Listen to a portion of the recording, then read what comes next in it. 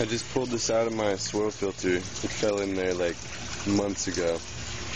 And some of the worms I threw in there a couple weeks ago got a lot bigger.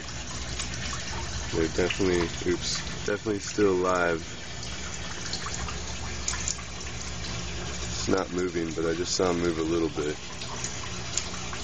Anyway, got some earthworms. There's some of those little red worms that I still don't really know what those are. But it works. Your worms will survive. Just wanted to show you guys that. There's probably a bunch more down in there in the water. I'll get some eventually.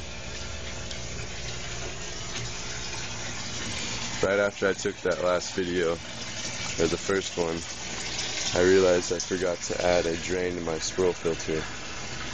So now we're good to go. Filling up.